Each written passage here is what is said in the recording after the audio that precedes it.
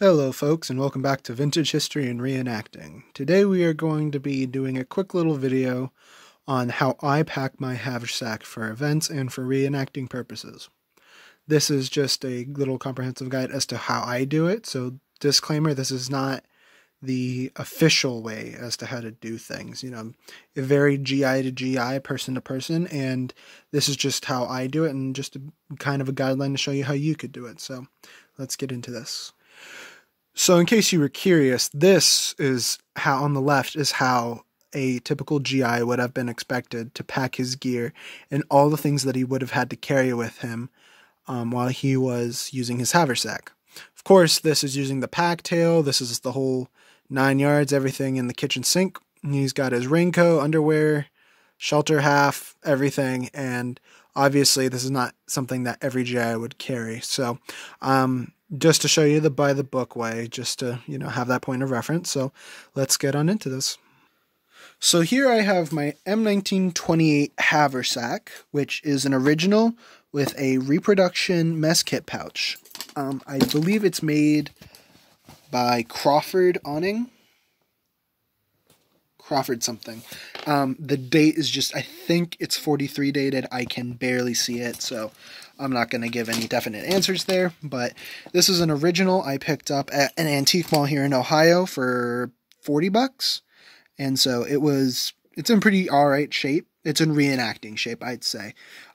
It's not mint, it's not pristine, the stamps are still there, but it's not anything that I would feel bad about using. So how I typically carry mine is I carry a m1910 hand axe with me, and I usually keep my bayonet on the side eyelets. So, well, first we'll start by undoing this guy here to get the hand axe out of the way. Once you have that buckle done, then you take care of this one, which attaches the top flap to the main part of the tail. And once you go from there, you have these other two buckles, so that way you just undo those, and then it should fold out. And the big reveal, here we are. Once you have the two flaps open, you just take this and fold it out. And you should have the 4 parts folded out. And this is just about everything I would take with me to an event or for camping or for whatever I'd be doing with this. So let's go through this piece by piece. And once again, as a disclaimer, this is an idea of what you could carry. This is what I think is appropriate. And I will be going through the use of everything. And so, but yeah, here we go. So first things first. Ditty bag. We'll start with the ditty bag here. This is a little ditty bag I made by myself. Made it out of an old shirt I had that I was going to toss out. And then gave it a leather drawstring. On here, I will keep my shaving stuff, toothbrush, soap, a rag, sewing kit, different things that you would need for personal care while in the field. So this is something I feel everybody should have. You can get one of the GI quote-unquote issue ones that has that's made out of the OD7 HBT, or you can just make one yourself, which is very commonly seen. Definitely would have been a home sent item that, somebody's mom or a Red Cross unit would have made. So we have that. Next thing, 2 pairs of socks. Always bring 2 pairs. Socks are definitely going to be the one thing that you're going to want to change the most at reenactments and while outdoors, because you're going to be wearing your boots, your leggings, your pants all the time, and these are going to probably be the things along with your underwear that you're going to be wearing the most. I have the 2 fully ribbed ones that go all the way up the leg. There are the kind of modern ones that just have the ribbing at the top part. Either are fine, just as long as they're of an OD color and wool, like these. They were always OD and they were always wool. As long as you have that, it'll be fine, because there were constantly different patterns and colors, so feel free to use that at your own discretion. Next thing I have, underwear. So these are quasi period correct. They kind of have a drawstring, but they're kind of like khaki skivvies that you would have seen used during the war, and are completely acceptable from me. But you can get period boxers or white boxers if you would like. That's up to you. But I bring an extra pair because that's one of the things that you're going to want to change out. Next thing I have in here is an extra shirt. This is a standard issue GI shirt that you would have seen issues, and having a second one I usually bring because sometimes the first one that you bring gets pretty rank, and so it's just useful to bring another one just to stay clean.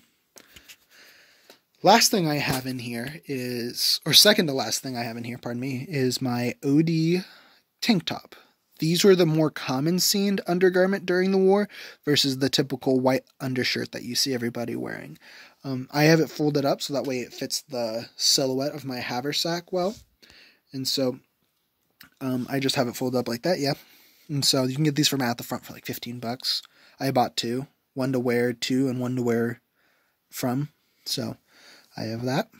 And then last thing I keep in my haversack is a wool sweater. This is a wool sweater vest, which is something that was issued, but oftentimes was either sent from home or was a Red Cross volunteer-made item. And you may be thinking to yourself, well, why would I need a sweater year-round? Well, here is a couple of good points as to why to always have a sweater, even during the summer.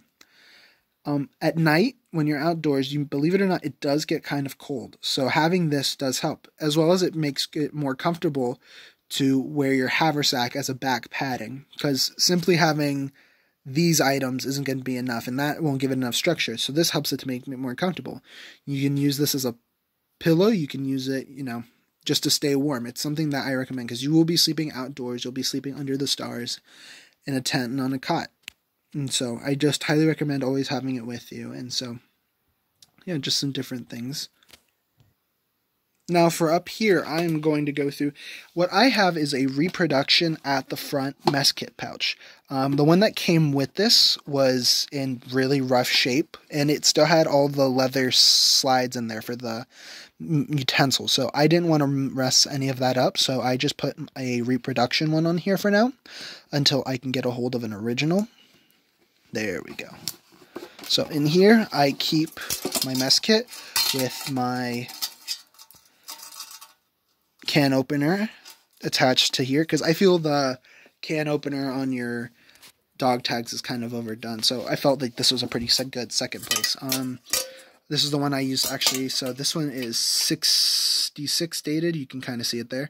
I know it's not World War II, but it's the exact same thing. It's actually safe to use over a fire, and as you can see, it's really dented, so I won't feel bad about kind of messing this one up and using it and beating it up. So ooh, there we go. In here, I have a fork that I keep in a leather sleeve I made. Unfortunately, at the front makes their pouches like barely too small, because this is the exact same one as size as an original. So, but yeah, I just made this. It was pretty simple, and in here I keep an original fork. I can get it out. There we go. So, yep, just an original fork, nothing fancy. And then, you're probably wondering about my bayonet, and I know I'm not a part of the cool guy club. I just use a repro. We actually do bayonet training and use these things pretty roughly at reenactments. So as much as I would love to spend $150 for something I'm going to beat up, yeah, I'm good. So I just use a repro. I'm thinking about getting an original scabbard, but the bayonet itself I'm just going to keep as a repro because it looks fine. It works. I actually thought about buying a long one and cutting it down and making my own cut down, but that's for another day. But yeah, pretty solid. Made in China. Nothing fancy, but it works. Locks onto a grand. So, yeah, that's about everything when it comes to my haversack. If you guys have any questions or anything, feel free to leave it down in the comments. Oh yeah, something else I would like to cover.